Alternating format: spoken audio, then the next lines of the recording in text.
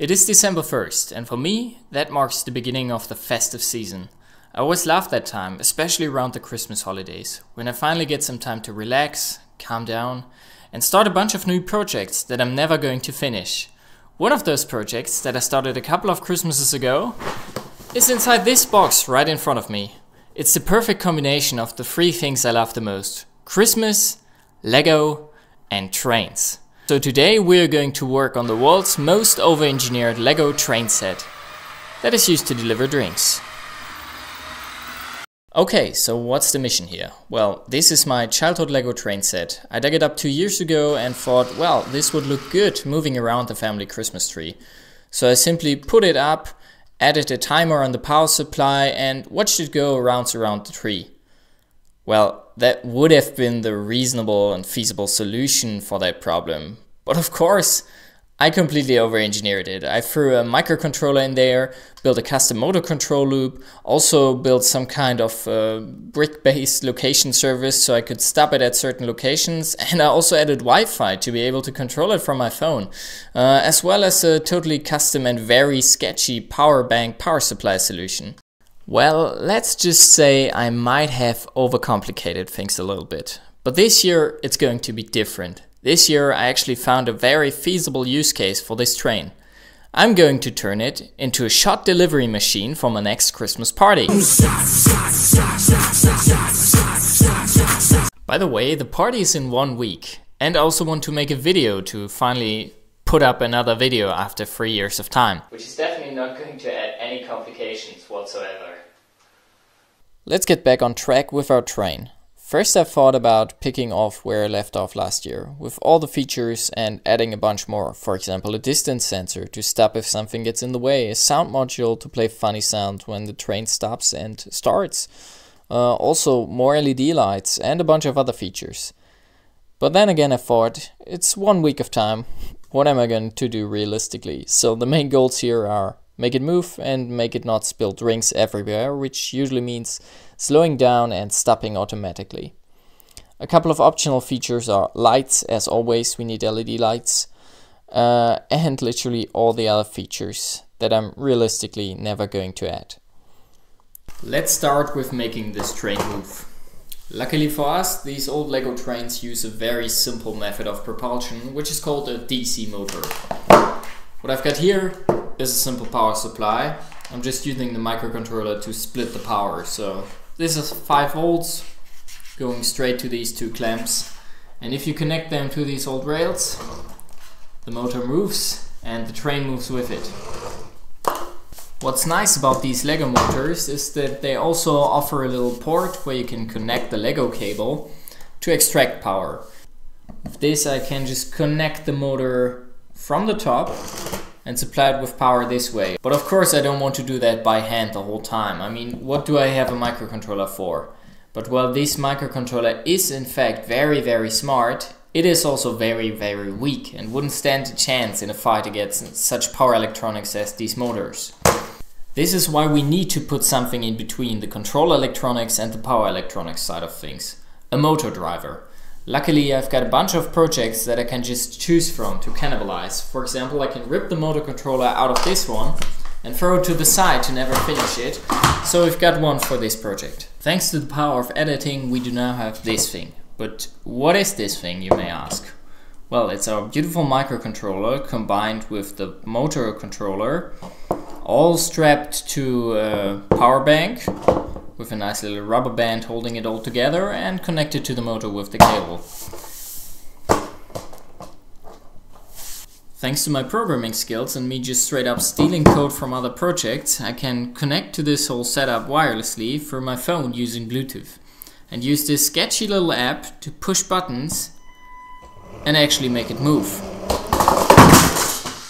It even works when it's fallen off the table, isn't that crazy? Unfortunately, the additional cards that are ordered are stuck in transit and won't arrive on time. So we're going to have to build our own stuff. Luckily I found these models on Thingiverse that should hopefully help me replace the original axles as well as this nice little magnetic coupler and build my own train cart. Here's the result. It doesn't work that well and it certainly doesn't look that good, but with this box it does at least fit all of the electronics. While we are on the topic of electronics, time for some soldering. And it's done. Time to hide all of the electronics nice and clean inside things like the locomotive.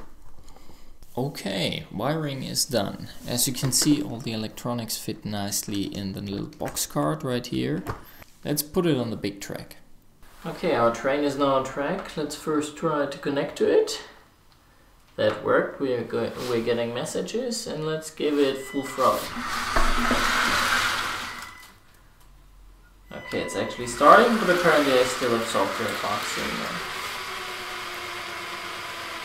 there. Yeah, that might be an issue.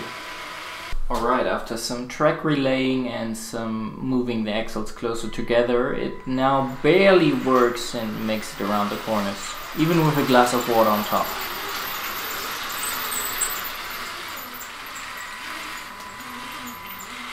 I just said barely. But barely is just good enough for the party. And considering my time limit, this is all I've got. So here's some footage of the train actually delivering drinks on the party.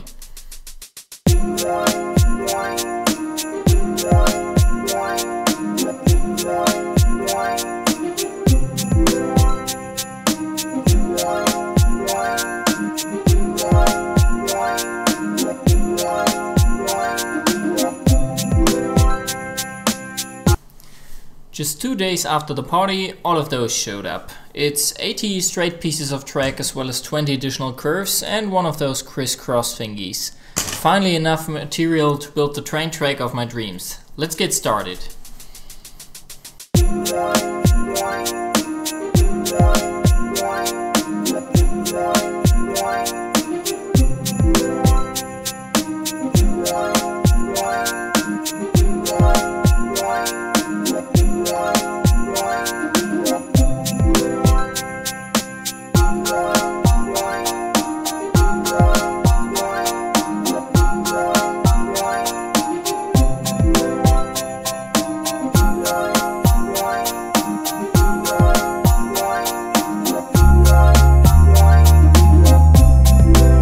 Almost forgot to cover is how the automatic stopping works. Let's do that real quick. We have two very cheap and very simple components. One is a touch module. As the name suggests, it detects touch. But it is also sensitive to other things, such as the second component, a Lego brick covered in aluminum foil. My little box cart also has one of those sensors underneath it. So whenever it moves over the marker brick, it triggers. The software detects the brick and brings this train to a halt within a second. Just 6 days after the party, one of the remaining train carts showed up. Let's put it in place. It still looks super ugly, so while we're at it, why don't we just give it a complete overhaul? Well, that little sentence that you just heard is what experts would call an underestimation. Anyways, I threw out the box cart and moved all the electronics to this long boy. For this I had to shrink them, which looked like this. Although I did not have to do that, I did also fry my microcontroller board and had to remove it. I then went for a smaller version that I could not get to work because of software issues, which led me back to my original design.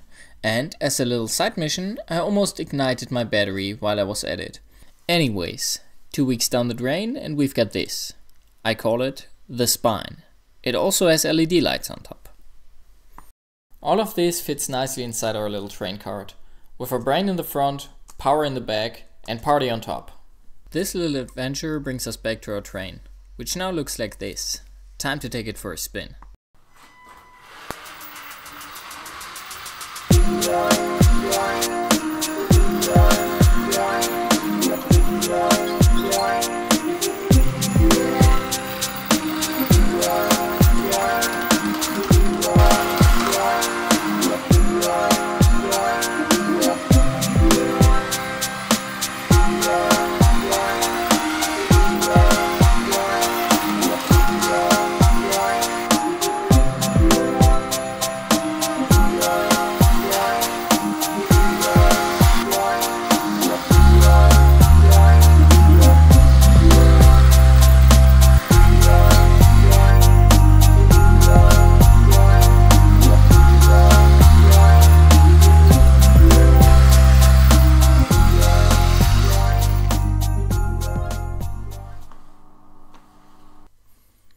Cheers.